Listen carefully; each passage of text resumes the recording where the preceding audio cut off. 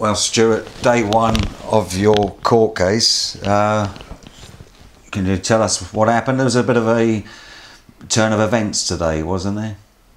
Well, yes. I mean, the case has been delayed for a day and a half, effectively, to enable me time to complete my preparations. And my preparations were disrupted by an actual serious death threat made to two friends of mine who I'm lodging with at the moment.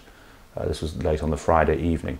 Strangely enough, both they and I had earlier in the week predicted that as the case approached, this kind of intimidation and harassment would increase, and sadly so it did. The police were informed obviously on the Friday night, and formal complaints have been made, but obviously it doesn't help that this kind of conduct can be engaged in by people to clearly sabotage preparations for a legal case and perhaps even intimidate witnesses.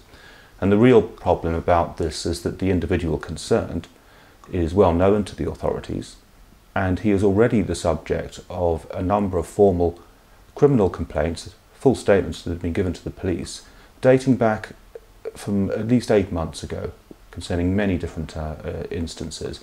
Yet no enforcement activity has ever been taken against him by either the Data Protection Commissioner nor the Attorney General. And that's a stark example of how biased the law enforcement apparatus is in Jersey. So these death threats that you've received, are you taking them seriously, or are they just a bit of a prank? No, they're being taken very seriously. I mean, these are, it's not the first occasion where threats of a kind have been made, but this was obviously very serious. My friends have taken advice from the police on these matters earlier, and I'm aware of other parties, for example, a witness from the defence in my case who's also had to make a formal complaint to the police last year concerning witness harassment. But again, the Attorney General's failed to take any action on that.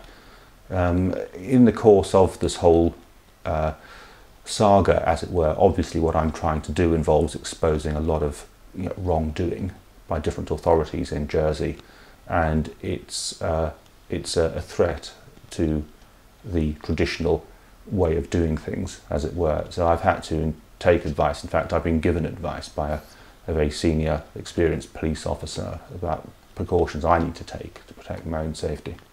Are you and your hosts in fear of your life, in real fear of your lives? Oh, I am, absolutely. And the difficulty I have, and I think that we have, is that such as the documented and evidenced failure of the Attorney General, of the Data Protection Commissioner and of Jersey's authorities to ever enforce the law adequately against these people who threaten us, it encourages those kind of people. They might be thinking, well, if we attacked Stuart Syvret in some way, harmed him, maybe even killed him, we'd probably get away with it because the Jersey authorities wouldn't care too much and they wouldn't investigate it too much. So that's exactly the kind of serious consideration I do have to take into account, yes. It's a frightening turn of events, and we'll be reporting on your next appearance in court, which is tomorrow. Yes. Okay, thanks very much